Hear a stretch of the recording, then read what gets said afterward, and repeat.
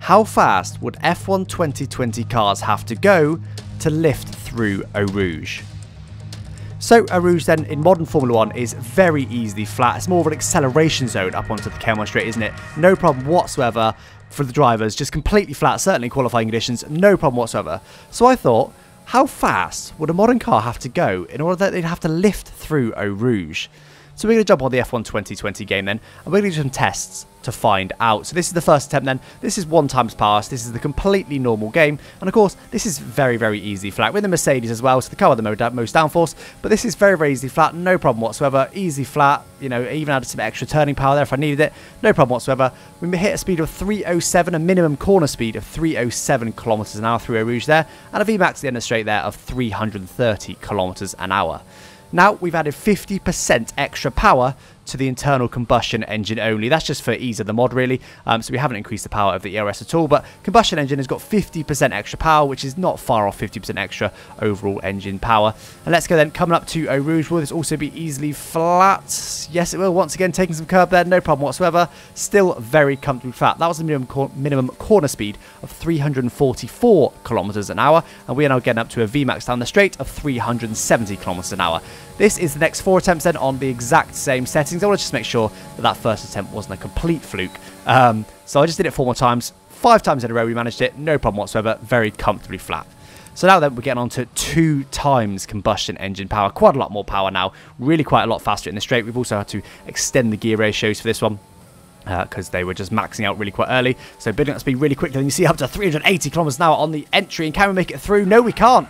We actually can't make it through that time. I did try it flat, and you saw the back end just completely stepped out on us there. Could not make it through that time. Let's give it a go. Attempt number 2. And just try to keep it clean as well. Trying to keep within the bounds of the racetrack. Big oversteer moment. Not within the bounds of the racetrack, though. That was flat, but not within the bounds of the racetrack. Big oversteer moment up through Eau Rouge. But let's have a look then at our VMAX speed down the straight while we're here. That's 295 kilometers, and that's, sorry, 395 kilometers now, I should say, down that straight. Bit of a dirty one on the entry there, but we run wide anyway. That was me just being a bit cautious there. I was a bit scared of getting the oversteer that time, but didn't quite manage it. And once again, coming in 380 kilometers an hour in the entrance. Oh, very nearly, but just lost it halfway up Eau Rouge there. And we were very nearly through, but a bit of oversteer just caused us to have a big spin. Let's give it another go. Attempt number 5. Getting closer, getting closer. That was almost cleaner, but then ended up running wide at the very top of the hill. And let's give it a go this time then. Completely flat once again. Oh, that one was just about flat and clean. One final try and then attempt number 7. This one here, much more simple. As you can see, we managed it. We mastered it. 7 times it took us, but we did at the end master it. Nice and clean. No real oversteer. And that one was 363 kilometers an hour up through Eau Rouge. So modern F1 cars can go 360 kilometers an hour through the famous Eau Rouge corner, completely flat out. So now then, we're getting up to 2.5 times power. We've added even more power, and now we are really going to struggle, I think. And there we go. And interestingly there, that was the first time that we've seen understeer, which is what is now going to stop us being able to go much faster. I think now we've probably reached the power limit, so we're going to have to try quite a few times to see if we can get through this flat with 2.5 times power. Because look, the first part of the corner understeers a little bit, then you get oversteer half through the corner. Previously, we weren't getting that understeer for the first part, so it was still quite comfortably flat, really.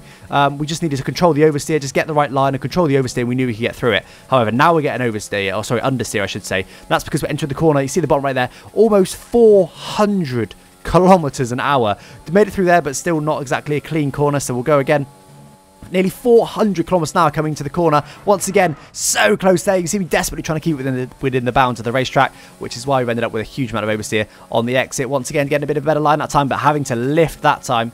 Just trying to get it through now the best we can, because I think we've sort of established that this probably can't be flat. Very, very close there. And once again, big old lift there, and that is definitely a clean one, but that was not fast because we took a big lift. That is much better through there. Much, much better that time. That is attempt 10, but we're going to try and do it flat. We're going to keep it going. And I'm going to be honest, guys, this is the point where I started going a bit mad. I just kept going. I was like, I want to do this flat. 2.5 times power. We've got a hell of a lot of power, but I want that flat. And then you can see that was a pretty clean one there. Still not flat. We're having to take a little lift just on the entry, because just to get the nose in. When we're flat, it's just causing a bit too much understeer. It's just causing the car to not be able to rotate through the corner. So we're having to take a little lift just as we get to the apex, just before the apex, in order to get through the corner. And then we're going to try and get on the power. But obviously, with 2.5 times power, it's very, very tricky to get back on the power. You can't just stamp on the throttle. If the car's even a little bit unstable, you're going to go round. Even with the downforce that 380 kilometers an hour or so, even with the downforce that speed gives you, you can still have a big old understeer moment, or oversteer moment, I should say. So here we go then. We're starting to get the hang of it now. They're on to attempt number 24. And we are getting through it cleanly now. We're just trying to build up the speed, see if we can do it flat, but a bit of curb there. That's always going to send us round at this speed. Far too fast to be on some curbs. Once again, they're not learning our mistake. Second time round, onto attempt number 26. Attempt number 27. But you see that understeer there? The car just pushes wide. And of course, we can't open the diff because that will cause even more oversteer on the exit. We're really trying to wrestle this car through.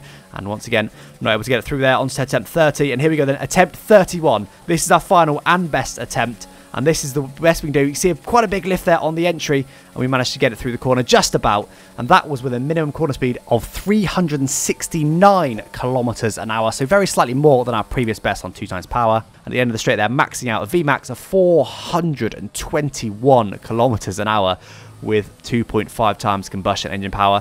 But we're now going to treat ourselves to a lap of Spa with this power setting. So we're going to complete this lap just to kind of round out this video, really. You saw that struggling to get it slowed down. I think that's going to be a theme of this lap. I've sort of got the hang of the power because every single one of those attempts I had to do turn 1. I had to do last source, so I'm quite used to getting quite gingerly on the power with this amount of power. And as you can see there, though, not quite managing it, unfortunately, through Pouon, having a huge amount of oversteer, a corner that's normally very comfortably flat. So that one actually isn't flat. It seems with this level of power, just because you just get too much wheel spin. It's just too much torque going through the wheels. And of course, you know, these engines have got stupid amounts of power. Quite cautious there. Through that one, that's normally, you know, comfortably flat in this game at least. Here we go then, building up the corners. Is Blanchimont going to be flat? That is the big question. Now, 404 kilometers an hour on the entry to that one. And sure enough, round it goes. There's just too much power. And these tyres are just screaming. They're saying, what are you doing to me? 400 kilometers an hour and you want me to turn a corner at that speed and still have grip? Managed to get it through there, but we did lift that time. And we have actually run out of fuel there, interestingly. That's because, of course, we're consuming much more power because we're basically just forcing a load more fuel into the engine in order to get this 2.5 times power. And here we go. Then can we do it flat this time? No, still a tiny lift, but much cleaner. No, not cleaner. Not cleaner. Still managed to lose on the exit. Pretty close that one, though. So let's give it one more attempt and see if we can get through flat. Through Blanchimont at 400 kilometers an hour. Let's do it. Just over 400 now. Are we flat? No, still a very minor lift, but managed to get it through.